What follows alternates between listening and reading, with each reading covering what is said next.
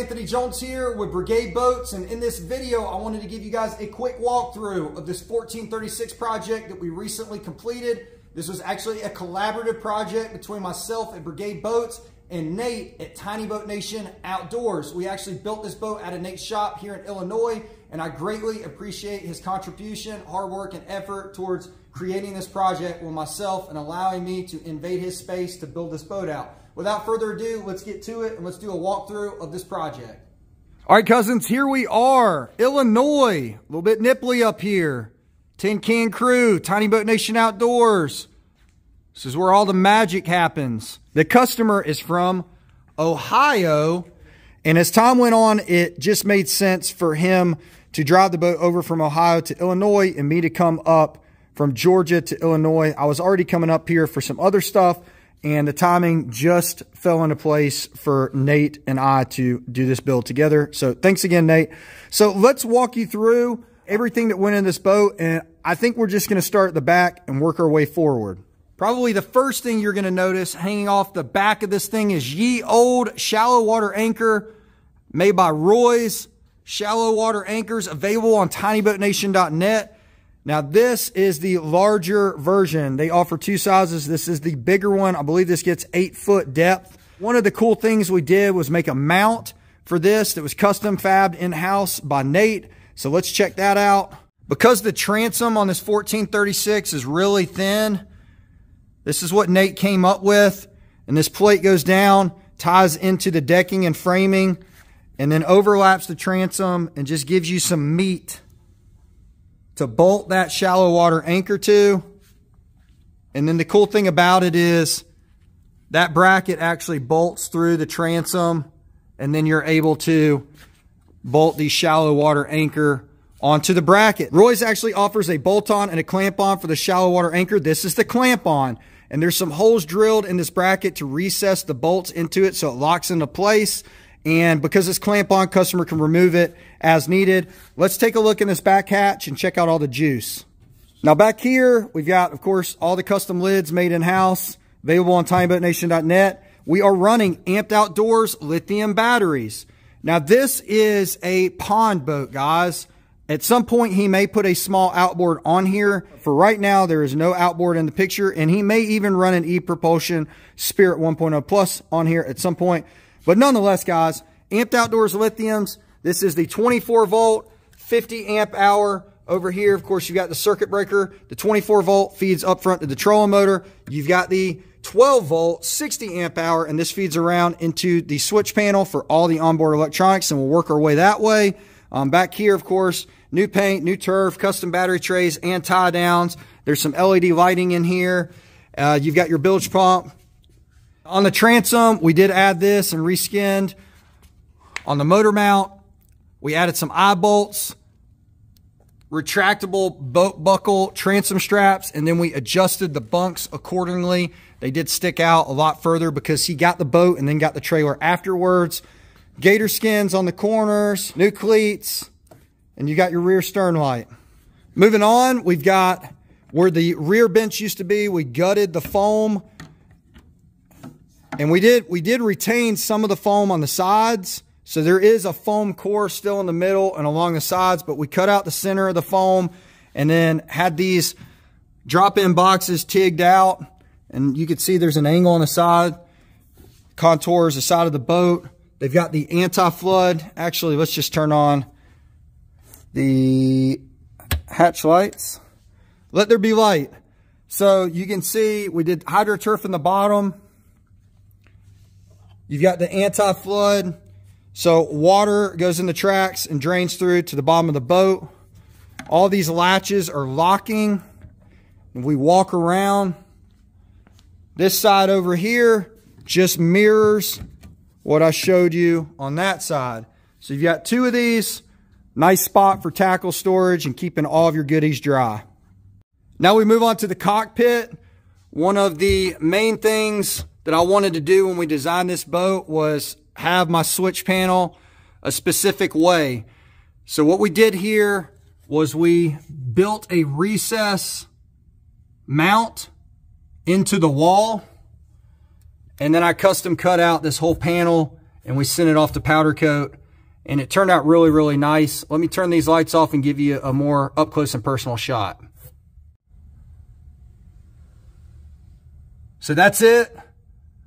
Again, all this was cut by hand, and we built this wall and welded in the surround, painted it, turfed over it. I like the contrast in the colors and how the light grays and dark grays and blacks and reds and greens and everything just kind of ties together. Over here, you've got battery kill switch, so that kills the accessory battery. You've got USB volt is on a switch. You could charge a phone in here if you wanted to. Also gives you your volt reading. You've got your cockpit lights. And you've got your deck lights. You've got your hatch lights, rear bilge, nav light, that's for the front and the back. And then you've got over here white and green LEDs. And what those are: exterior flashlight, 12-foot LEDs. I'll get back to that towards the end of the video. And then you've got all the wiring leading into a negative bus, positive fuse block terminal combo. And again, super proud of that. That's one of the things we wanted to do, one of the details that I wanted in this boat. Another thing that I did in here was cut this panel, and we did some custom graphics from 400 ink. Thank you, Carrie. This boat was actually built in memory of Tim. He tragically passed away on the job, accident. One of his really close friends acquired this boat. This was Tim's boat, and we built it out in his memory. So that was really something that I wanted to do inside the cockpit to kind of show off the meaning behind this boat build. And then on this side, Nate added the TV Nation Outdoors logo, custom routered in to that panel. And so a lot going on in the cockpit that just kind of sets this thing apart between the switch panel and the turf. And then, of course, the memorial to Tim. All right, moving forward, this was the location of the original middle bench. We popped the top, pulled the foam core for the most part, added some foam back in the bottoms and some sheet foam on the sides, and then dropped in a live well tub. Now, we're not using this as a live well. This is actually a cooler, so he could put his fish in here. The guy that owns this boat now really likes the crappie fish, and so he wanted a big cooler, so that's what he got. Now, he also wanted an area to put snacks and food and drinks, so this actually holds a 12-pack, and he could keep his drinks in here and throw his fish in the other cooler. And if he wants to just pull this out and take it out of the boat completely, he could just rock this as an actual cooler. Just something that we decided to do, kind of thinking outside the box. And then this is notched for the latch to actually still lock and lock underneath that track. Now, I forgot to mention, and you can see it, this entire boat is decked out in HydroTurf. Now, this is the routed HydroTurf. This is camo with the gray grooved lines inset into it. And then inside of the hatches, we did go with just solid camo HydroTurf just to kind of offset it. Now, up front, this is completely open. Remember, the middle bench ended here. Now, under here is full storage.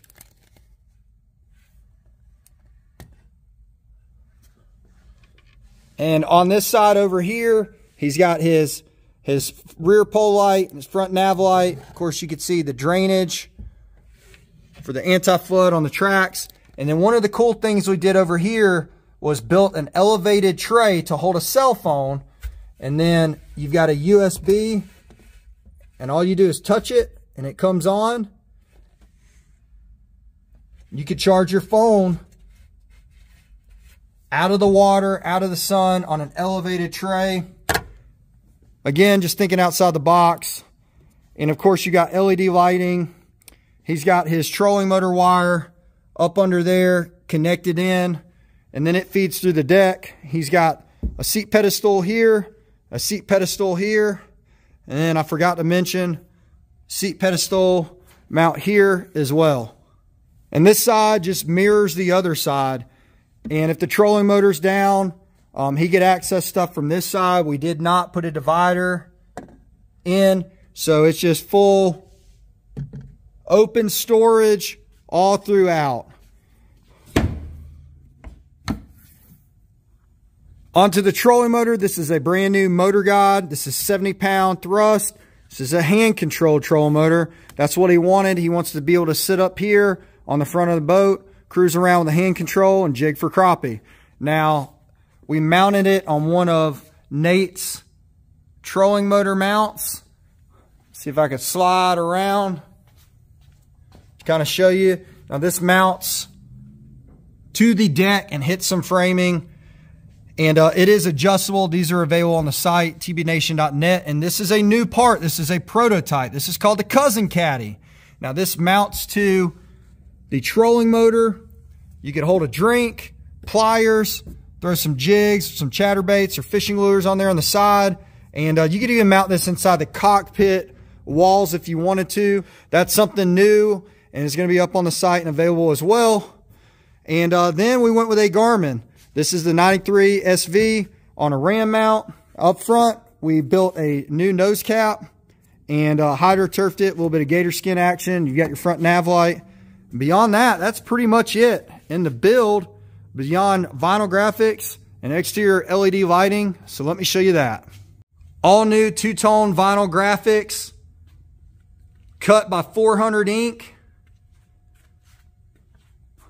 Got all the companies involved, Brigade, TB Nation, and then of course, we custom designed this logo in memory of Tim. And then you've got your LEDs up underneath. We've got white and green. These are the flashlights, and they are super, super awesome, guys. So let me show you what they look like at night. All right, let's hit some of these lights.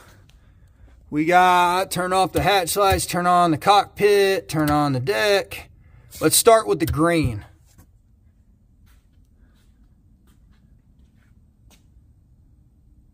And as you can see, this thing lights up like a UFO. We'll hit ye white. And there's your white. Now, Flashlight makes an RGB that can change colors. You run it on an app on your phone.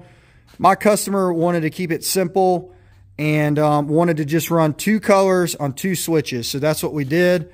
You can also run both at the same time.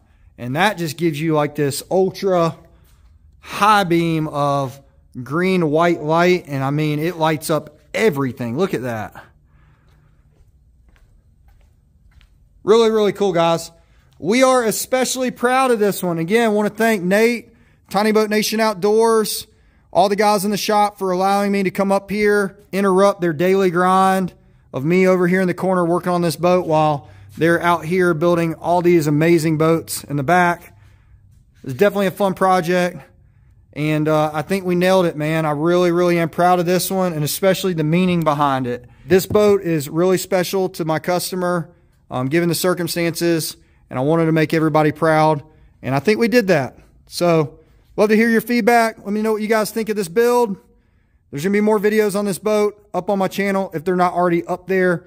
Full build video on this boat, as well as the flashlight step-by-step installation. Me and Nate tag team that one. We'll catch you on the next one, cousins.